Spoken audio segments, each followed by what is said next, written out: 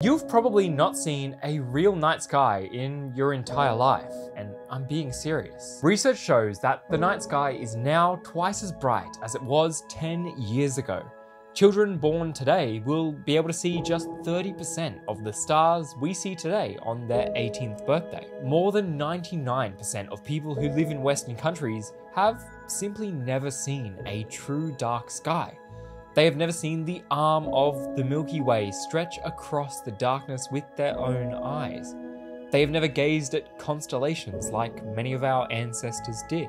So if you get a chance, please get away from the cities and experience it for yourself. In the next few months, I will be heading to New Zealand to visit the darkest skies in the world, and I'll be sure to take you along.